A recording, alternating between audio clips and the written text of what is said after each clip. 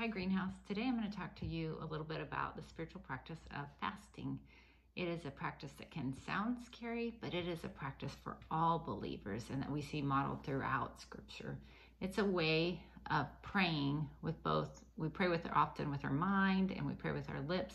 This is a way of praying and seeking God with our body too. And the most important part about fasting is your heart. What you fast is between you and God, but where your heart is, that's what's most important. We see Jesus getting on the spiritual leaders of his time saying, you're fasting for people to see. What matters is our hearts. When we're bringing that to God, that's what matters. So fasting is a practice that was a regular part of Jewish people's lives during Jesus' day, and many people today and many church traditions still practice that. There were many reasons people might fast in the Bible. It could be for direction and discernment, for protection, for asking for the protection and guidance, asking for favor. Oftentimes fasting was something that was done in times of distress and mourning. And fasting was done as an act of repentance. And we see that in the book of Jonah. Oftentimes we just hear about Jonah and his whole experience of not listening to God. But the beautiful part of Jonah is that when he does go to Nineveh and proclaim what God's saying about he's going to destroy Nineveh, the people respond and believe him. And even the king proclaims that people will fast. And as God sees them fasting and repenting, he changes his mind and he doesn't destroy them. So the practice of fasting involves giving things up to focus on God. So it could be giving up normal necessities like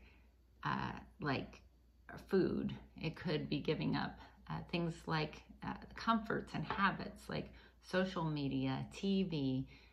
Really, there are many things that could fall into those categories. It involves giving up things that we are very attached to. And it involves repenting and waiting on God, using that space that's created and setting these things aside to focus on God. And as we do that, as we deny ourselves, we follow the model of Jesus, we're going to feel that emptiness in that space. And that's the place where we want to turn to Jesus. We want to use that time where we might have been on Facebook or doing whatever, eating a meal, other things, to pursue God and to repent before him. And as we do that, he reveals to us hidden sin and ways that things have begun to control us. And then we're able to humble ourselves and confess that and receive from God and just receive so much more than we could ask or imagine. And as we lay these things down, it can lead us toward unity, because so often the things that are controlling us and causing conflict are things that aren't the most important things. And so I think for me, fasting at times has felt scary because I have health issues that have really impacted that and my ability to do that. And so I just sort of for many years assumed, well, I'm not enough. I'm not able to do that. And I think that was a lie of the enemy, because there are many ways that we can fast and repent and lay down before God. And so I think as I have begun to practice those things and enter into laying things down before God, I've seen God use it as a reset in my life, as a place of growing awareness where things are controlling me, where I've given time to things that I didn't even realize had crept in. Think social media, like when you're just like taking all those little pauses to jump on there. Those have been great spaces for me to seek God and pray and realize, whoa, there's so many moments in my day where I can do that. It's been a space of hearing from God. It's been a space of new practices because there's more time in my life when I set aside things. It has also been a place where I've seen my own self-care grow, because when I am not staying up too late watching TV, for example, then I am getting more rest and I'm able to be more present to my children and to attune better to what God's speaking to me.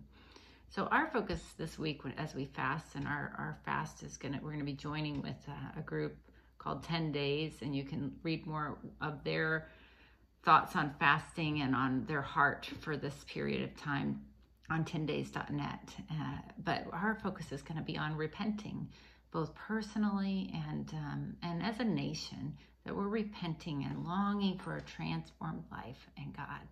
That we're going to pray for unity and for God to grow that, and for him to meet and come and fill this increasing hunger that we're experiencing here at Greenhouse. We're going to long for Jesus together, and we're going to humble ourselves. And Scripture says, as we do that, God will lift us up. So I invite you to pray this week as we work up to, as we're waiting for Friday to come, or if you're led to start earlier. What would God have you lay down, lay aside, to focus more on him, to listen to him, to give attention and space to him, and to join us? And we'll be giving out more information about how you can jump in on some Zoom prayer calls, and then we'll be celebrating and ending together on Sunday night at Night of Singing.